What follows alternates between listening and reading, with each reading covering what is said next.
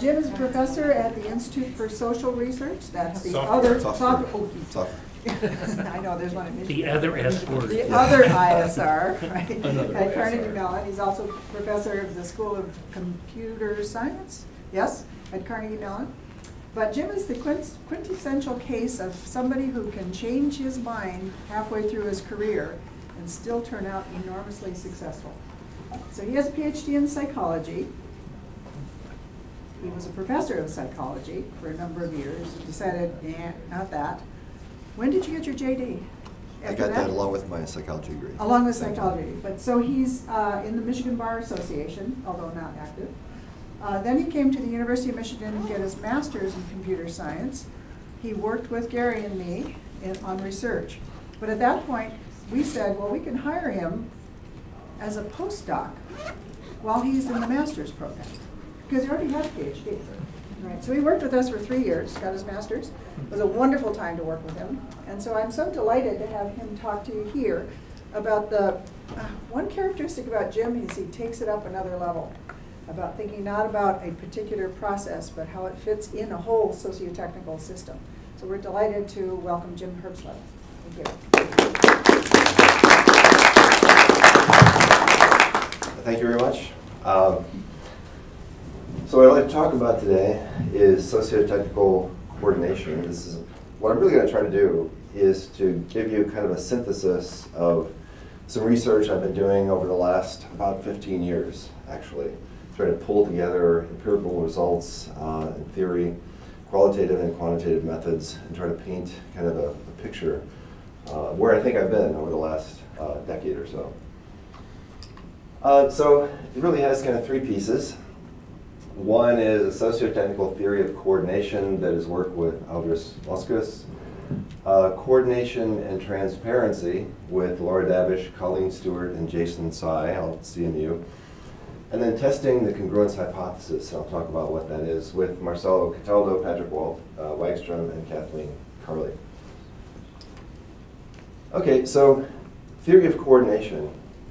As a place to start, there are a number of theories of coordination that kind of form the building blocks of the direction that I want to go with this.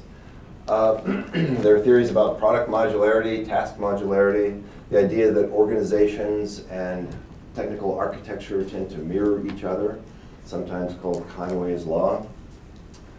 Collaboration over distance, done by some people that you may have heard of here, who obviously were hugely influential in my thinking about this whole area. The ideas of implicit and explicit coordination. That coordination may happen through communication or other explicit means, but it often happens implicitly by people looking at the same artifacts, for example. Interdisciplinary theory of coordination that Tom Malone and Kevin Croston put together, looking at matching coordination mechanisms with kind of coordination problems and understanding that some mechanisms fit some problems. And social network analysis. Kathleen Carley, one of the co-authors in some of my work, has been very influential as well. So here is the socio-technical theory of coordination as we formulated it.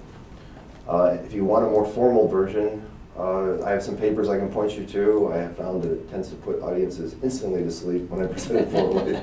So I'm not going to present it formally. But the idea is that technical work, like software development, progresses by making decisions. You make lots of decisions. You make decisions, for example, about selecting a particular data structure, or a particular algorithm, or making an architectural decision about the functionality of a particular component. So the work progresses by making decisions. And it would be relatively simple if each decision was completely independent, but obviously it's not. So if I select an algorithm, or if I select a data structure, and you need to take data out of that data structure or store some data using that data structure, then I have constrained how you can do that, right, for better or worse. And technical work is just full of constraints like that, that some decisions after being made are constrained what you can make for another decision. So if we think of technical work consisting of this network of decisions and constraints, that establishes a coordination problem. Right? It's basically a constraint satisfaction problem. And the organization somehow has to solve that problem. Okay?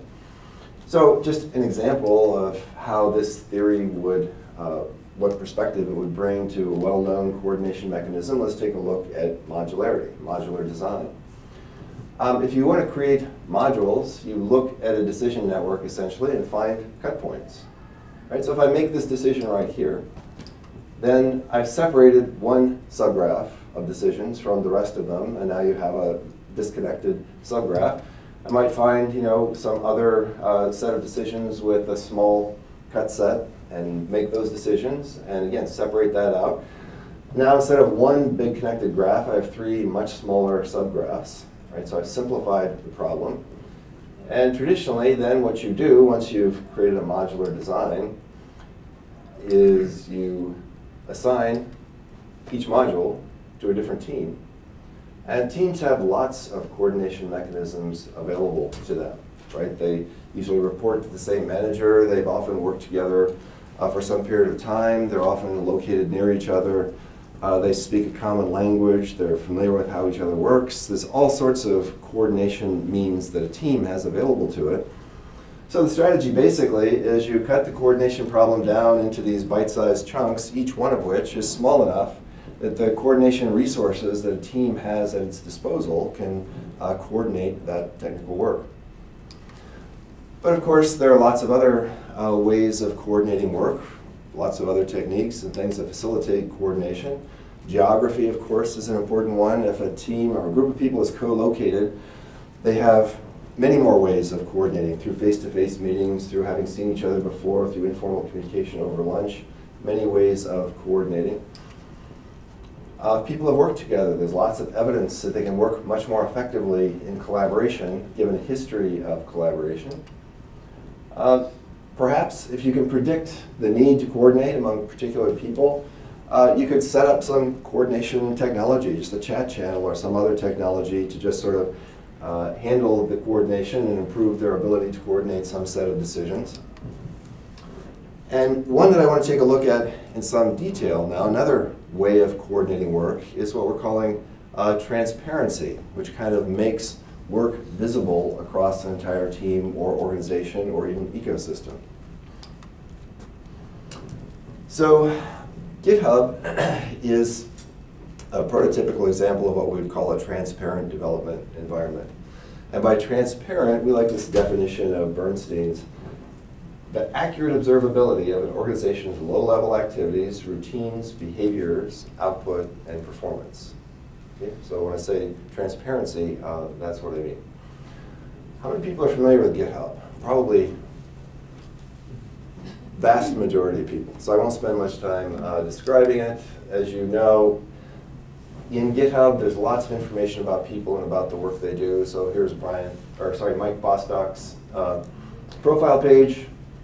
Mike has developed D3, very powerful graphic software that many people use.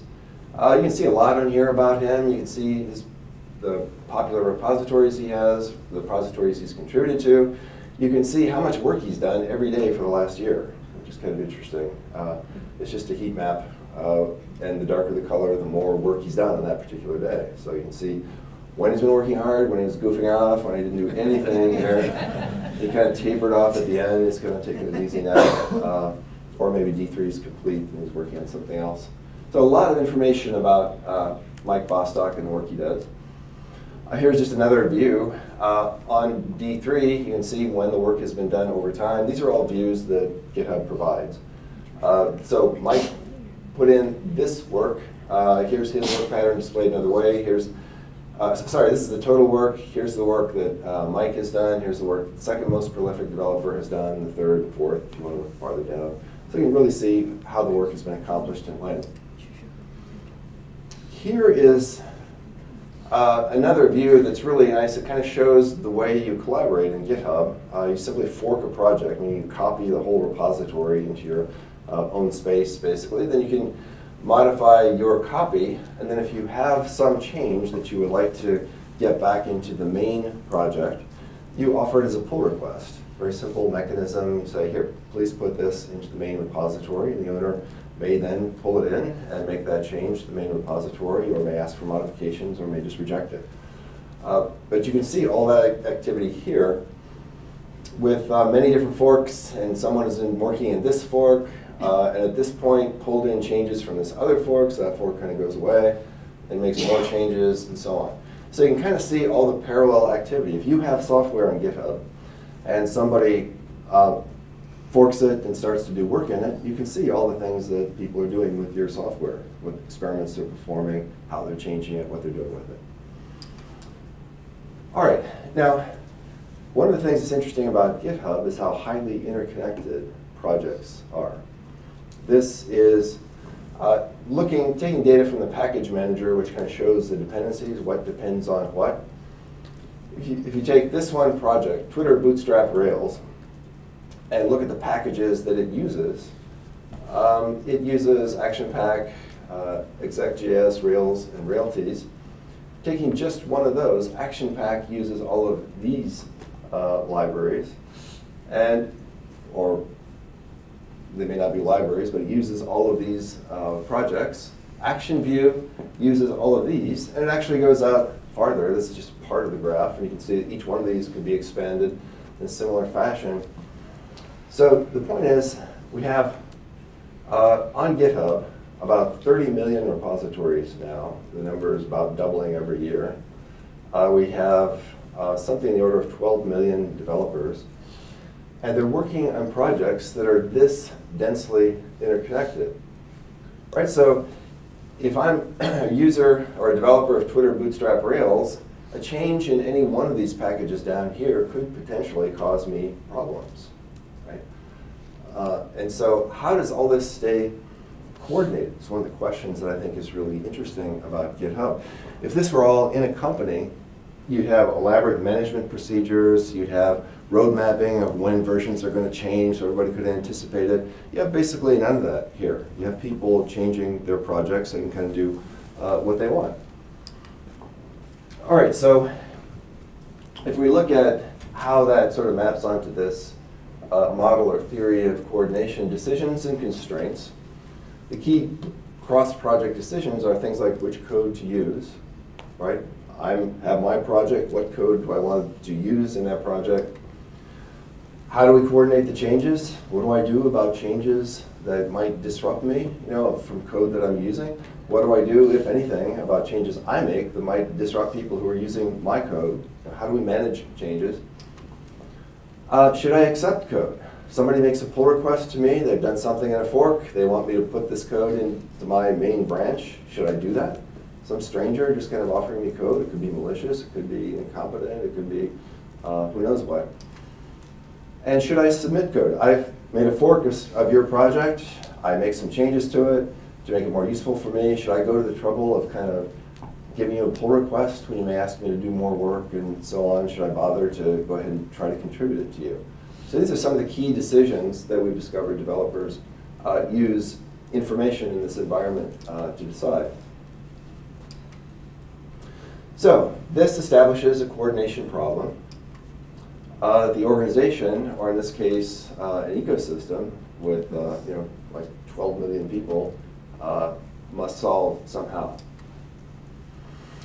All right, so for this study, this is a qualitative study. We did 48 interviews, actually one more since this was written. We sampled projects based on the size and developer affiliation. We wanted both large and small projects. And developers that were affiliated with companies and developers that appeared to be working independently. We analyzed the artifacts. So if they, in an interview, mentioned a particular pull request, we'd go pull it up and look at it and examine the artifacts as well as what they said about it. The unit of analysis is the coordination instance. So the developer noticing that something has changed, they need to do something about it, or that they're changing something that could cause a problem. Something comes up that makes them realize some coordination may be necessary, then what do they do? And then when do they decide that that instance is complete? That's kind of our unit of analysis. So we did typical open coding, iterating between literature and data, stopped at theoretical saturation where we weren't finding any more codes and nothing new about any of the existing codes. All right, so we identified several transparency practices, some of which I'll talk about a little bit here. Information seeking, people needed in this huge environment to go find out things. Expressive actions. It's really interesting that if you're working in this kind of environment that automatically records everything you do, then every action that you take in developing the software is not just an element of work, an element of development, but it's also potentially a communication to somebody, some audience, somewhere. So we'll look at the expressive actions that people undertook, and finally, community practices. Given that individuals engage in certain kinds of information seeking and engage in certain kinds of actions to express themselves, that enables community practices that help solve some problems. I'll talk about some of those as well. So scouting is one of the behaviors we see. People just go out and look for interesting projects. They want to assess the functionality and the potential of a project, either to use it, or they might find projects that are interesting just because they're working on a similar technical problem and they want to see how it progresses, and maybe they can learn from it, compare what they're doing to this new project. To do this, they examined aggregated traces of activity, looking at this project, saying, well, what happened on this project? How many commits are there? You know, are there commits coming in recently? Who made these commits? The number of people watching a project, it's a quote of one of our developers, number watching a project or people interested in the project, obviously it's a better project than something that has no one interested in it. So thinking about using something, developers can star projects that they find interesting in GitHub. So if it has lots of stars, you know, probably a better project. The activity level, recency and diversity of activity. Are there changes going in? How recent are these changes? Developers don't want to get stuck with a dead project. What you want to do is you want that project to go on, to move ahead, to be maintained, to have its bugs fixed, to stay current, and you can keep using the current version of it. If the community that's maintaining it goes away, then if you want to still use that software, you have to do all that yourself, which is not, you know, a good thing. So they're looking for some evidence that there's a live community behind this project that will keep going. All right, so once you make the decision to use a project, you're now basically engaged in a fairly long-term relationship with that community that maintains that project. Because you must rely on them. If you have changes that you need in their project so you can continue to use it, you're relying on them to allow you to do it, to accept your pull request and make a change. You're relying on them to continue updating it for new versions of other libraries and operating systems and so on. So it's an ongoing relationship once you start to use their software. You monitor to avoid conflicts and find new features. So if I don't want to be taken by surprise by changes in this project that kind of wreck some functionality that I have. And people attended to both upstream and downstream dependencies. I want to know how I'm going to affect my users. It's very prestigious to have lots of people using your software. If I do something that disturbs them or destroys its utility, they're all going to go away and I'll look bad.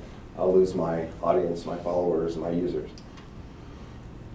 So upstream monitoring, looking for code you can use, or code that you are using. I watch this project, that's to make sure they don't break anything, but also if they added a feature that could simplify some of my code, perhaps I would want to use it, so I keep an eye on that. That's one of the things people look for when monitoring. Downstream monitoring is when you're concerned about your users. It's important that I can see the forks, see what the people are trying to do, and I can comment right away and say, no, don't do it that way, do this other, change it this other way, it'll work much better. You can ignore the bad changes, but you know that the network of experiments can continue. Right? All this change in the forks, some of it you don't want, but some good things will come out of it. So now changing from information seeking to expressive actions. Everything you do, essentially, every commit, every comment is publicly visible in GitHub, so every bit of work, as I said, is also potentially a communication. So people are quite aware of that, and they change how they behave so that their actions are understandable. It gives them, they have a real or imagined audience, they have a sense of accountability of what they do. They feel like they're under a magnifying glass. People are watching. That's a little bit like Panopticon. Aren't you familiar with this? Jeremy Bentham, the ideal prison design. Right, so you have one watcher sort of in the middle, and all these cells that are open to the middle. And the watcher, you never know where the watcher is watching. Nobody can see the watcher. So one person, because of that uncertainty, nobody knows if they're being watched or not, right? They're all sort of held accountable by this one watcher who's in the tower who nobody knows where he's looking. So it's a little bit like the panopticon, because you don't know if anybody's watching your stuff or not, but they might be. They might make rude comments about you, or if they think you're inept, right? So it sort of holds you accountable. What's interesting is, I mean, developers have known for a long time that so-called literate programming is really important. You know, you write a program so that you can read it. Don't just worry about the computer being able to read it. You have to be able to read it, and other people should be able to read it. So, because you're going to have to come back and modify it, or fix bugs, or come back and understand it at some point. So everybody knows that. But what I'm talking about here is not just literate programming, that you can read the code and understand the code you've written. They want to make their actions, the actual work, each change, they want to make that interpretable. Okay, so that someone can come back and say, I see the sequence of changes you made. It really makes a lot of sense that first you did this, you divided the work up into this chunk, and the next you did this, and next you did this. They want that sequence, that workflow, that way of decomposing the problem to be understandable, because they want their audience to think they know, how to program well. So they make small changes, each for a single purpose, each one's understandable, and the sequence is understandable. Yeah, so here's a quote. This idea should be able to go through the commit messages, and that should almost help you get a feel for how the project works or what it does, or it should also be instructional as a learning tool. And people even edit the work history to remove irrelevant things. So if I'm making some changes and I made a misstep and made a mistake in my programming, then I have to back it out, well, I'll just erase that part of the history, partly to preserve my image, but also because if people are trying to understand what I'm doing, that would just be misleading. It doesn't help you. It's like when you write papers, right? You don't put the whole autobiography of the project in there. You write it as if it was all a clear, simple story from beginning to end, and you knew what you were doing at every step. Any fumbling or mistakes are just sort of edited out. Yeah, so I'm not going to have any work in progress commits. That's silly. That's stupid. You don't want to actually see that in the history. It's kind of clutter. So we try to make it nice and clean and tell kind of a good story. And who is this audience that's watching? Developers actually think, many of them think quite a lot about that. They get an impression of who the audience is by, the kinds of questions they get, the kinds of comments that people make on their code, the changes that users make in the forks, what they're doing with it. That gives an impression of who their audience is. And the commit messages are kind of tailored to the audience. If it's a very general audience, they describe things at a very high level. If it's a audience of just a few hackers doing the same thing as they are, they can be very much down to the bits and the bytes. So we generally explain it to people that know the code base. So in this case, these are other people like us who know this code. If you know what's going on in the code, you should be able to read a commit message and have an idea of what it's affecting, what this change is going to affect. Okay, so building on those individual practices of seeking information in particular ways, of changing the way you work to make your actions interpretable, certain community practices have evolved. So proactive conflict resolution, it allows people to identify conflicts coming down the pike. So you monitor upstream, right, for quick reaction to things. You anticipate downstream conflicts because of actions, for example, that you've seen in forks. So here's one fellow who says, I saw somebody trying to use my project with the Rails master. I'm like, well, crap, I don't know if it works with the Rails master, so let me check. Proactively, taking care of that problem before it actually comes up. It also permits well-timed intervention. So one of our collaborators noticed that I was making a change, so he noticed, yeah, it's a very interesting file format. They worked in microcopy, and they told me it would be nice to have support for that file format. So in a few days, they were both working together with me on trying to put this code together. So in other words, he noticed when they were working on file formats and proposed working on one that he wanted right then, and the timing was right. That was a good time to think about file formats. And people create opportunities for downstream users to intervene when they're making a change. So posting work for feedback or soliciting wish lists of desired contributions. They don't know who's using their stuff. That's one of the characteristics of GitHub. They don't know who's using it or how they're using it. So they're trying to sort of broadcast to the world what they're about to do so they can get feedback so they don't destroy anybody else's code. One effect of this, it kind of reduces experimentation on large projects, because we talked to one developer who is very, very well known, has probably more followers or just as many followers as anybody on GitHub. And he was just really, really nervous. He was stressed. He was very stressed out because anytime he would make a change, he was afraid that he would do something that somebody would decide looked stupid or wasn't the right way to do it, and he'd get thousands of comments, and people would just diss him in public. Some people can be very rude in these kinds of forums, and so he was afraid he was just going to get piled on.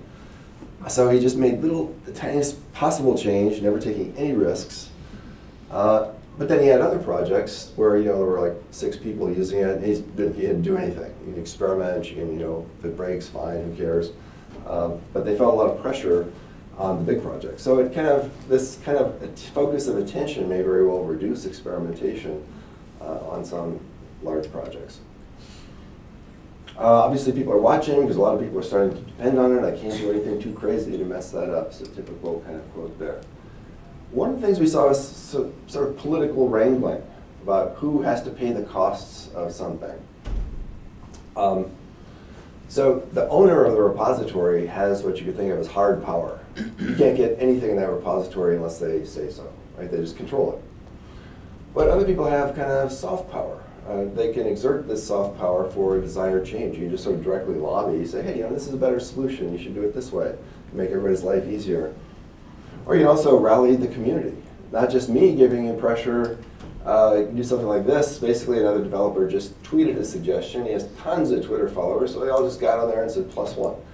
Here's somebody who didn't really want to make this change, but after got a few hundred +1s, you decide, okay, I guess I'll have to go ahead and make that change. All right, so to sum up this part, we've taken a close look at some aspects of transparency as a coordination, back at some of the decisions that are made and how transparency helps to coordinate these decisions. It kind of shares characteristics with other kinds of transparency, like co-present workspaces and shared artifacts, because they're looking at the same things. They kind of see where other people's attention is, and so on. It's kind of a virtuous cycle. You could say a visibility. People can see what other people are doing, and that creating a desire for legibility. Okay, I better work in a way that people can understand, which then makes stuff, more people can see more things, and so it's kind of a cycle where now I have to work harder even to be legible. And then the tool features of automaticity, everything's recorded automatically. You don't have to do anything special to record a trace of each step in your work. It just is automatically recorded. Automaticity, persistence of the data, and mutuality provide the particular kind of transparency affordance here. Mutuality means there's a kind of equal power relationship. I can see what you're doing, and you can see what I'm doing.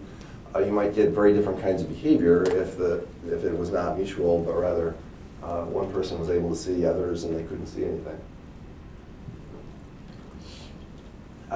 So transparency seems to substitute for many kinds of formal coordination mechanisms in this context.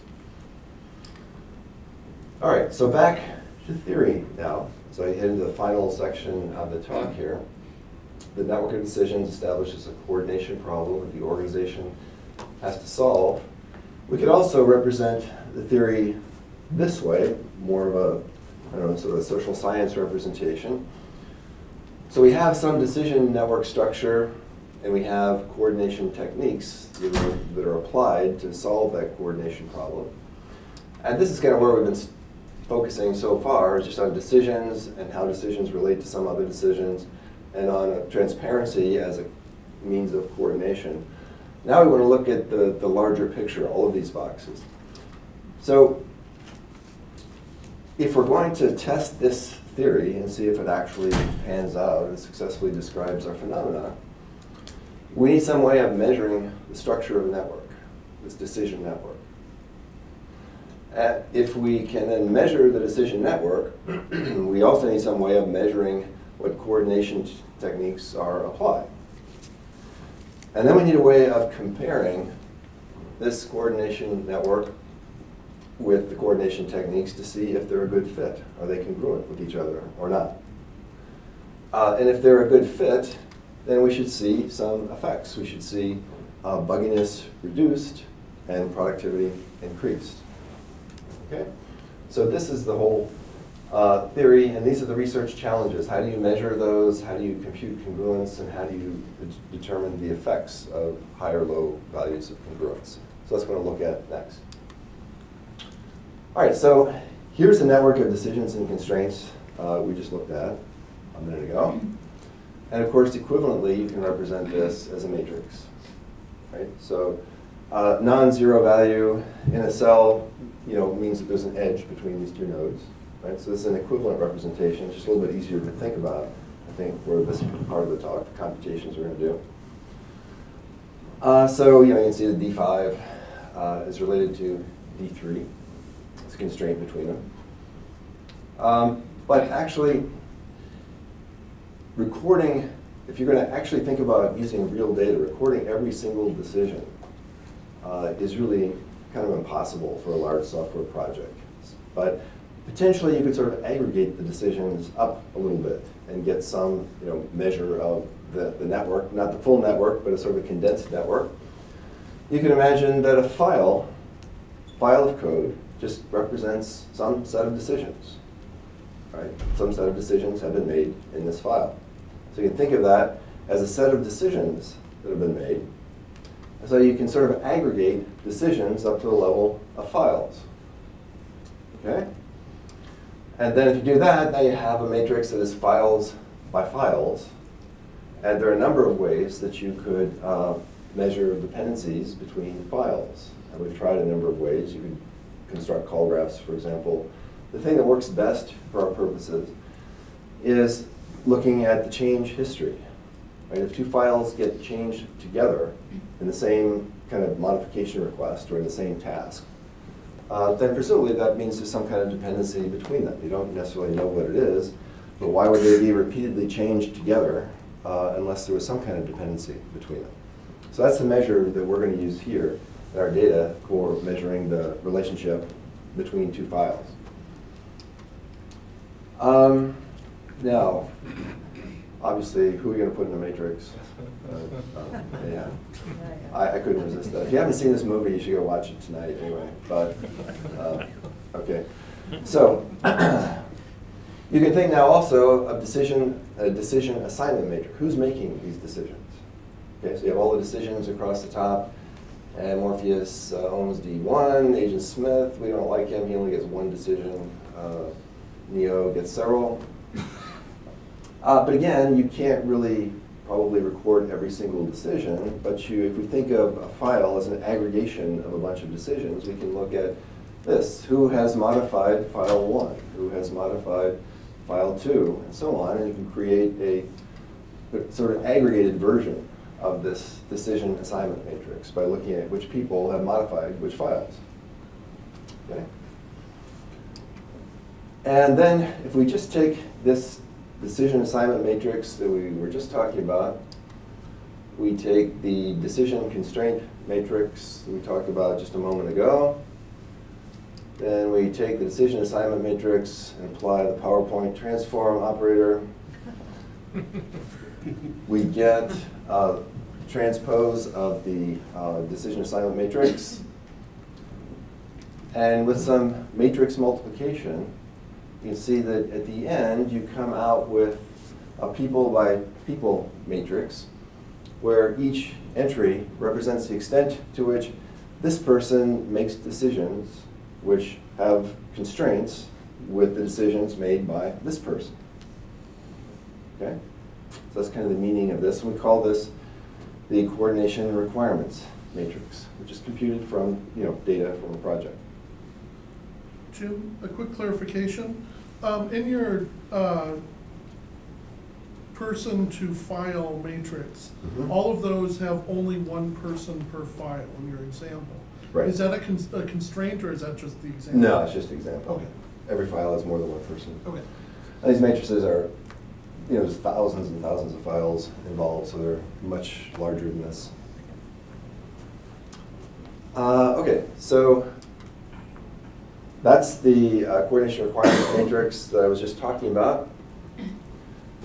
Now, we'd like to be able to compare that to the actual coordination that happens on a project. Right? So we could measure various kinds of actual coordination as another person-by-person matrix. Okay?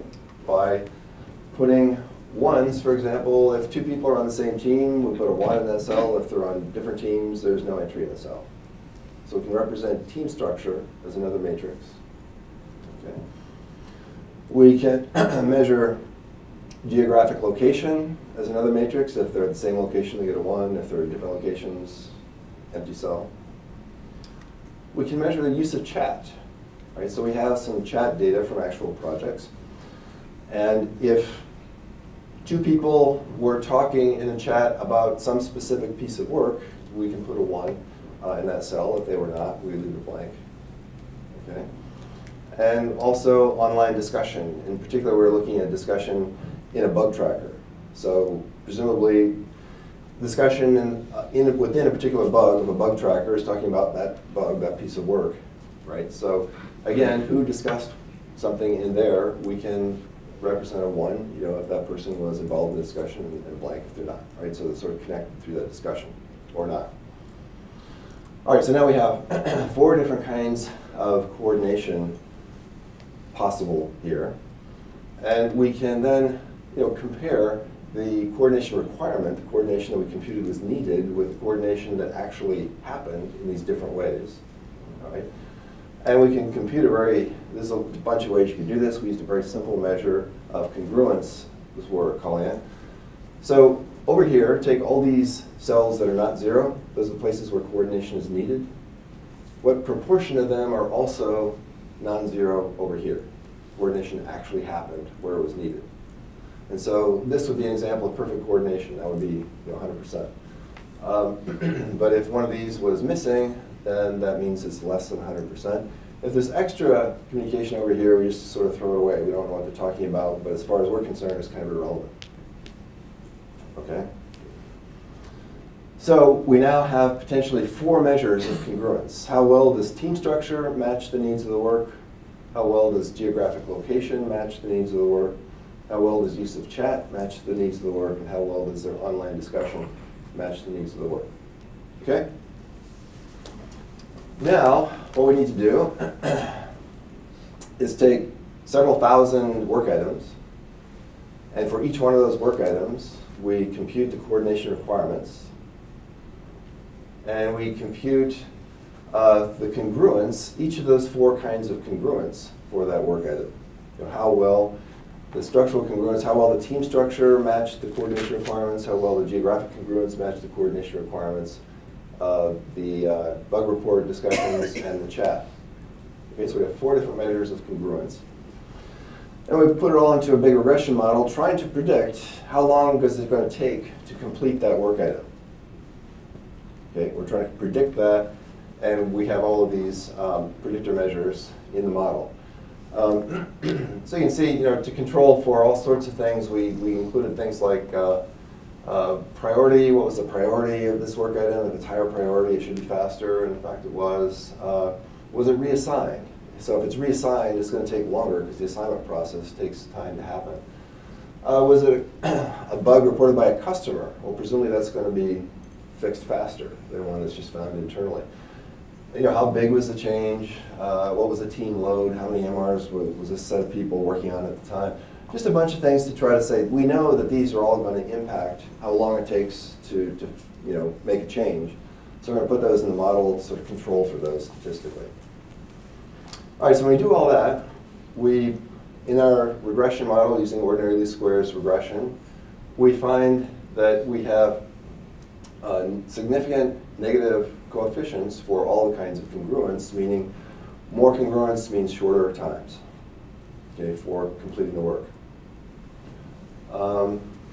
Yeah, so there's more details here, but that's kind of the main point.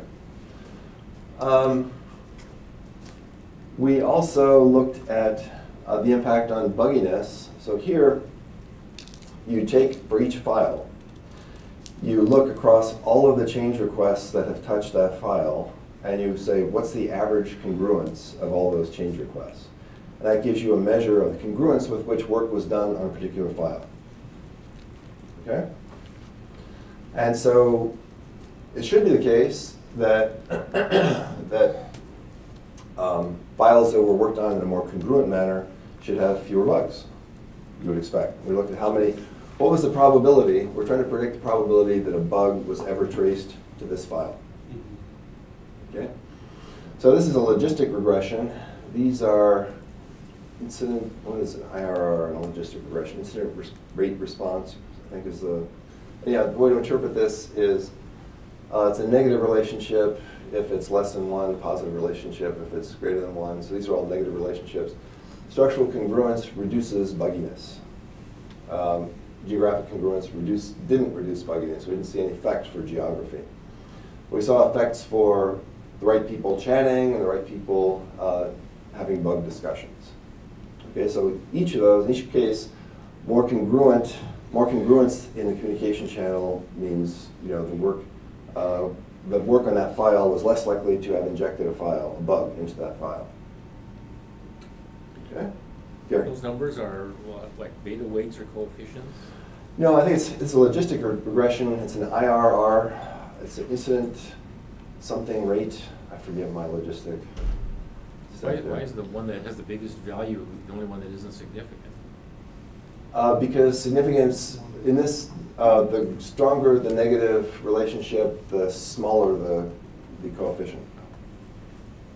It's a little bit like an odds ratio, right? So numbers above 1 are positive, below 1 mean a negative relationship. And then, by the way, we did replicate all of this in a project from another company, doing completely different kind of software. And we couldn't access all of the variables that we used here. We didn't have all the control variables, but the results came out essentially identical with the impact both on bugginess and on time to complete. So we did see kind of both effects. Interestingly, this is data from the first project that we looked at, and this is data just from the top contributors. Software productivity varies tremendously among individual developers. In this case, there were 114 developers. 18 of them wrote half the code. The other 94 wrote the other half of the code, which is not that unusual, actually. But we're looking now just at data from those top 18 developers. And I'll tell you how the data from the rest was a little bit different. What we see over time is this is data from 4 releases of the same product. And we're seeing that over time, the degree to which team membership, right, created the connections that you needed for the coordination requirements. Right here at the beginning, pretty much the people you needed to interact with or coordinate with were on your team. More than 65% of the time. Similar on release 2, but all of a sudden on release 3, most of the time, the people you need to coordinate with are not on your team. And similarly, even lower on release 4. Right? So the work here kind of cuts across teams more than on the early releases.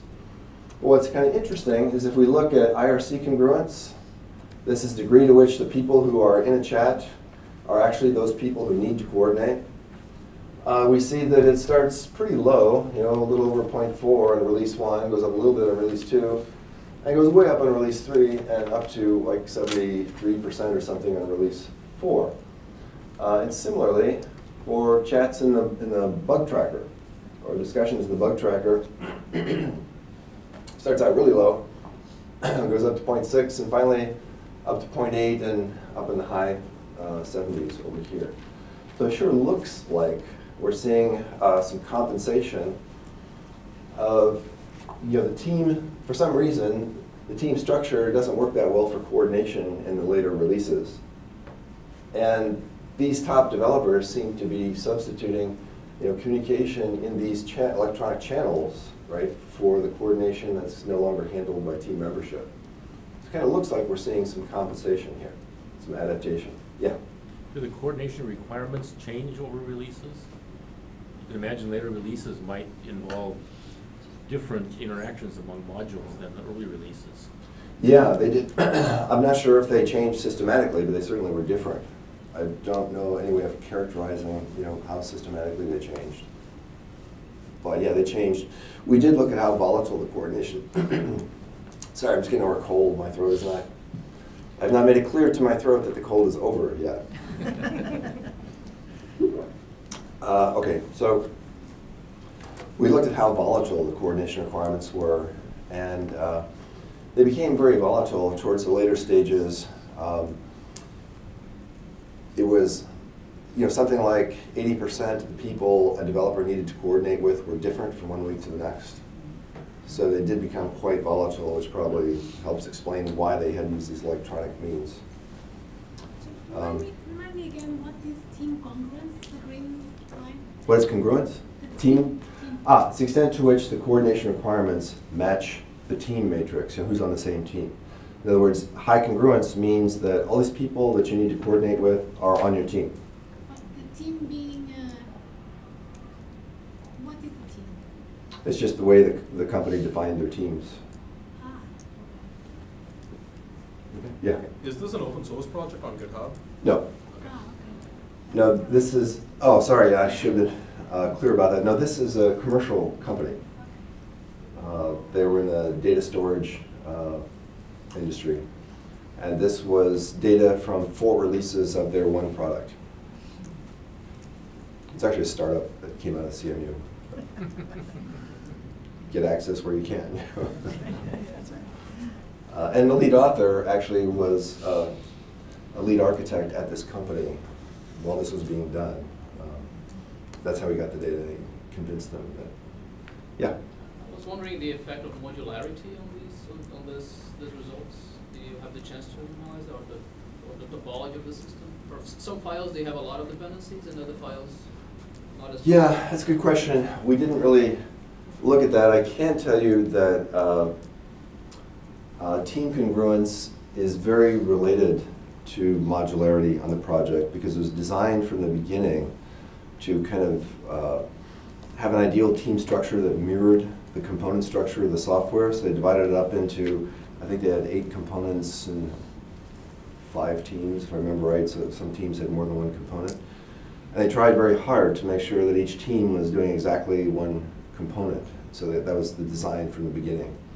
So when you're looking at the team congruence, you could also, it's also reflecting the modular congruence, that really the changes weren't confined to just one module in the later releases. And that's a fairly common finding, actually, in software. Architectures deteriorate. That's the way some people talk about it. Okay, let's hold the rest of the questions, let him finish. Okay. Clearly we're interested. I'm getting there. I'm almost there, actually. So just to review. So we talked here, this is kind of the theory overall, and I talked about how the decision network structure, how we measured that, by aggregating up to the file level, right?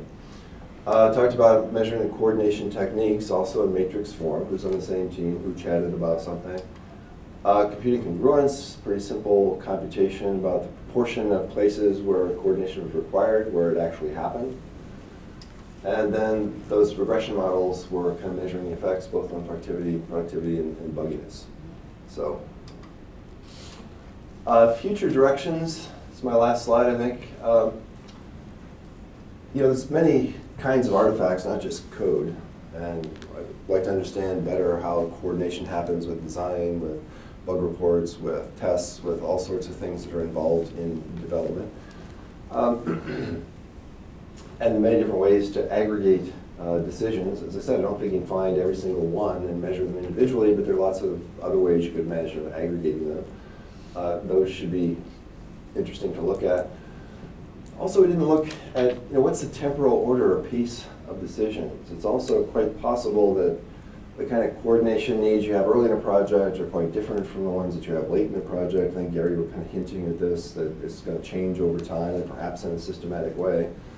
So it may well be that the kind of things that you bring to bear to facilitate coordination should evolve with the project. And what is the full set of techniques people can use to coordinate? That's a surprisingly hard question because there are all sorts of implicit ways of coordinating coordinate because you worked together before, you remember how the other person works and what they're likely to do, and it's a very hard thing to kind of get your hands on. But what is the full set of techniques? I think we don't have a good handle on that yet. And one of the things I think would be of great practical importance is to understand, can we substitute some things for other things? So for example, if you don't want to have a big heavyweight software process where you define all the steps and do all that, well, can you cut back on process if you have more collaboration technology, for example? What are the trade-offs? Can one thing sort of substitute for another? Don't know. It's kind of an open question. They may complement each other, and maybe the collaboration technology is much more effective where you have sort of a defined process that creates a common vocabulary, some notion of a set of steps, and so on.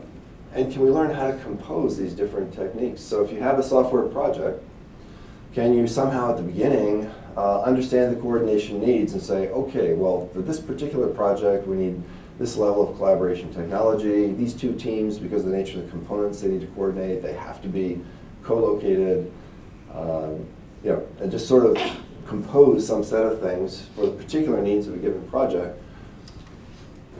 And can you match, can we sort of predict what decision networks are going to look like for a project and match those networks with techniques and contexts, to sort of handle what they need. And if it's, for example, things aren't going well, what can you change mid-project without disrupting the ongoing work?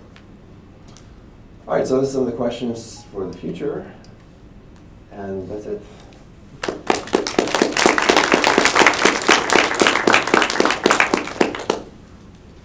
So we'll pass the mic for the next set of questions, but I have one to start because I have the mic. I'm very interested in taking this outside the world of software. And the whole idea of trying to think ahead of time about who needs to talk to whom about an open problem. Let's take research as a problem. How do I know who I'm going to have to work with? What are those decision networks? Yeah, outside of software. That's a great question. I think there's not much you can do until you start to divide the problem up, sort of until you have kind of high-level architecture of your paper or your project, for example. Then you can start to think about what are the connections among the people who are doing these different parts. And one of the things I've been advocating but haven't had a chance to try yet is to say that I think there's two things that kind of determine the nature of the connection between two of these high-level parts. One is how complicated is the interface? Is it really simple? I just do this and hand it to you, or is it a lot of interaction that has to happen? The other one is how uncertain is it? I think this is going to be simple. We think this is going to be simple. We don't really know. We don't know anything could happen here. That uncertainty, could create the need to sort of renegotiate the whole thing. And those two kinds of problems have different solutions. So the complexity, document it. If you know what it is, but it's complicated, well, make sure it's well documented. And Transparent. Transparent, yes. Thank you. And for the other, the uncertainty, you need better means for people to coordinate, negotiate, and communicate, because the uncertainty means they're going to have to do collaborative problem solving along the way. Yeah. Okay. Question?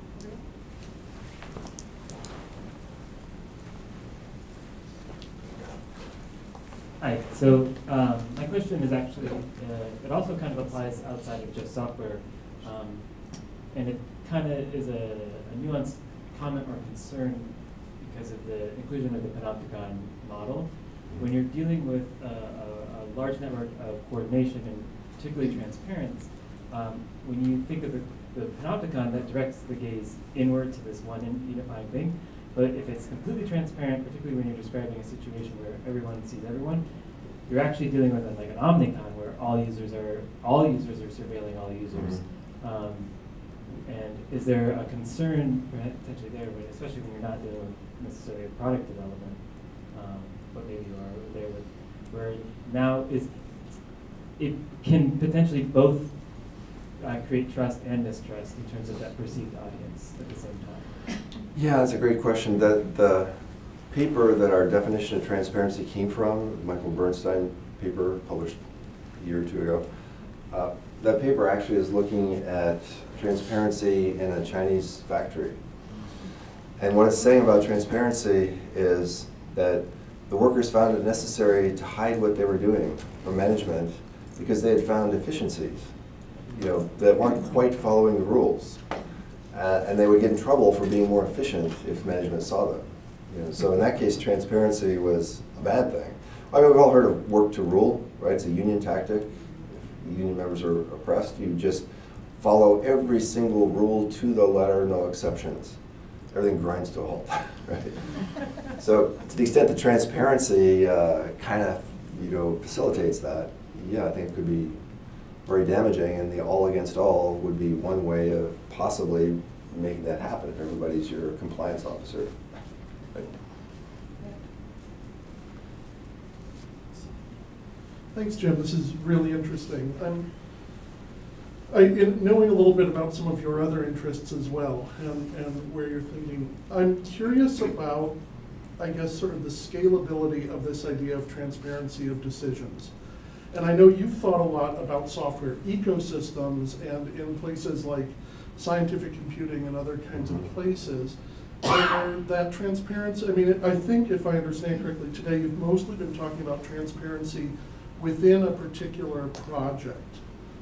And I'm curious about how that scales up to the level of across projects that may not be on the same system, that may be in different languages, that have different kinds of, where some of it may be open source, some may be either private or corporate, other kinds of things like that. Yeah, great question. So we've been looking at transparency kind of across GitHub, not just within one project, but I mean, most projects don't have relationships across all of GitHub, it's sort of some area. Yeah, how does it scale? I think that's a great question. I think it doesn't necessarily scale very well. One of the things the developers said is that the feed in GitHub kind of tends to become useless fairly quickly if you're following really active people or a couple of really active repositories, and you're just totally overwhelmed with stuff coming in. It'd sort of be like Facebook without the algorithm, right? So what we need is a good algorithm. In fact, one of my students is kind of working on ways of how do you provide the signals that developers need and sort of get rid of some of the junk. You should be able to use various machine learning techniques, to try to do that. Krista, very.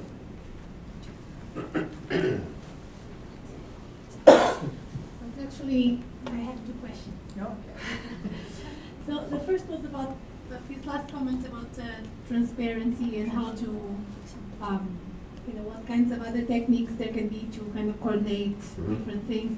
I mean, in open source, it's one thing that is pretty obvious is that the overwhelm, like the overload. When your project goes popular, there's enough people using it. The overload of input that goes into the core developers is absolutely overwhelming. So as a result, because open source projects are basically managementless, the culture that tends to emerge from that is a culture that's very aggressive and nasty, because the developers just don't have that management level on top that usually companies have to kind of shield the developers from all that input. Management, in a way, in the old traditional organizations, serves in a way to shield all that overwhelm that comes, right? And that doesn't exist in open source. So that's one of the interesting differences between the traditional management. So I don't know if you made any studies related to some of these differences.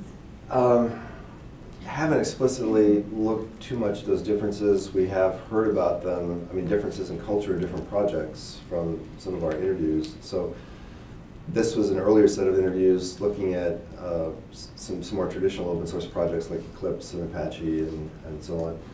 One of our interviewees, this is one of my favorite quotes, so I remember it so much, saying that if you want to contribute to Eclipse, it's like going to your favorite aunt's at tea time and having cookies and tea with a few of her friends.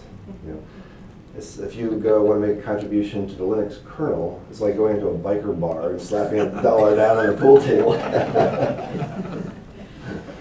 So definitely there are different cultures, and clearly different kinds of people are drawn to those cultures. But as you're saying, that all has a purpose of kind of helping to limit and filter and select what external input actually makes it to the developers. They kind of know what to attend to. And I think open source needs other kinds of solutions for that, since they don't have managers. And I don't know the extent to which machine learning can help filter appropriately, but that's kind of, I think, another step that will at least be helpful. And another interesting thing that you talked at the end is that is your research interest is the coordination between these transparent processes and other kinds of processes. So I have personal experience with working on an open source project with an external group that comes from a very traditional military organization, and they are trying to contribute, but their internal processes are so orthogonally different that it was a complete disaster. So it's just like, how can we find these bridges that actually work? Well, we sort of ran into that when we were looking at Eclipse, because Eclipse, as you know, started out as an IBM project, and then they decided to open source it. They gave the code to the Eclipse Foundation and open sourced the project. But then IBM people were still working on it. And to this day, I believe, most of the work on the platform is done by IBM, even though it's open source. So they were having, a lot of the IBM developers were having real problems with this kind of participating in the community. So to be a good community member, you have to go fix the highest priority bug, whether it affects you or not, or whether it affects your company or not. Maybe even helps your competitors. If you're going to be a good community member, you worry about the community overall. And so they weren't kind of used to that. Their managers, they weren't used to having to, if they did get used to that, they weren't used to having to explain to their managers why they weren't fixing this bug that was hurting them. They were fixing this bug that was hurting their competitor instead. So that was a lot of misunderstanding there. And also they were worried about the fact that other companies watch Eclipse and watch other open source repositories that companies pay developers to contribute to for clues about their direction, product direction. Why are they building this into this open source? It looks like that's meant to handle blah, blah, blah. So they use that as intelligence to try to figure out, what the next move is. So they did things like create kind of a firewall, sorry, a separate group that would work on the open source side that would be in a different place even, different building than the IBM product group who would kind of interact with them to try to get them to develop what they needed in the open source, but they would never communicate with them what they're actually doing inside to try to limit the amount of information that escaped. So I think it's maybe more of a problem with military interaction, but they did find some ways of kind of handling that, although it could take some time. 2 more questions. You sort of taken the kinds of coordination you talked about are team structure, geography, communication through chat, and so on. You sort of took these as they existed. I wonder if you've gotten any insight into how you could re-engineer those components. I mean, different organizational designs, different uses of space. I mean, I think of the radical co-location work that Judy and Stephanie did, and so on, or better communication tools, or different kinds of ways of managing all the bug reports and so on, that you could redesign those pieces that would have a big effect on all this. I think that's a great idea. I mean, we've taken some baby steps in that direction, kind of along the line I was talking to with Judy. What we were interested in doing is finding a project in its very early stage where they just kind of have the basic architecture sort of figured out. And then interviewing architects to get a very rough idea for, okay, you have all these components, let's talk about the interface between this component and this component. Is there one? If yes, how complex is it? How uncertain is it? Have you built 20 of these so you know exactly how it's going to go? It's very certain, or is this the first time and you don't quite know? So we're trying to rate kind of each interface then on the scales of complexity and uncertainty, and then sort of get some idea of rating teams to which they were thinking about assigning these. Okay, they're geographically distinct or not. If they're separate, okay, their ability to coordinate their capacity to coordinate is lower. Have they worked together before? Well, then it's higher. To kind of go on something, just have a very rough way of kind of measuring that, and then try to see, with their contemplated plan for the architecture and for the teams, where are the problems? Are they really bad? You have these two highly uncertain, complex things being developed by teams that have never worked together before on different parts of the earth. Well, don't do it that way. So I mean, that's about as far as we got. We haven't actually had the opportunity to try that out, but I would love to be able to do that. One last question. So it's interesting that you used GitHub and eventually Git as the model to model coordination. Because Git, when it was originally conceived, was supposed to be this way of performing coordination in a decentralized, distributed manner. So I wonder if you took that into account and if you see that effect in your coordination models. For instance, do the people-to-people matrices turn out to be sparse? Do you see, again, another effect that I would be interested to see if that turns out to be true or not is, when Git was conceived, people from all across the world were using Git to contribute to a single project like Linux. So, you know, geospatial coordination did not seem, so it was not necessary for people to be in the same place, but it was more necessary for them to be somehow coordinating with each other in this asynchronous manner. So do you see like an inverse relationship between those two models of coordination? I don't know, do you see these effects? Have you taken these things into account? So we haven't really compared different sorts of version control systems, you know, centralized versus distributed version control. In the commercial project, it was not Git, it was some other commercial version control system. In GitHub, obviously, it's Git. But you're sort of saying, is there a trade-off between kind of asynchronous work where people don't need to be together and coordination where still works out just fine. And what you might actually end up seeing as the relationships between people as derived from a Git-oriented model might actually not give you the full picture of the coordination requirements. It might actually show you that they don't need any coordination or need minimal coordination, but other sources like chat logs or the fact that they are calling each other or the fact that they're emailing each other might show you other facets of the coordination. Yeah, I think that's a really good point. Model might not show you. That's a really good point. So I think just looking at any one of these data sources by itself is a very incomplete picture. We know in GitHub, for example, we're only looking at GitHub, but we know they're using Stack Overflow and they're using Twitter and they're using all sorts of things sort of outside the Git world. And it would be great to get a more complete picture by incorporating all of those things. There's one other thing I was going to say. I know Judy's trying to end this. I'll think of it and tell you later. Okay, let's thank Jim again.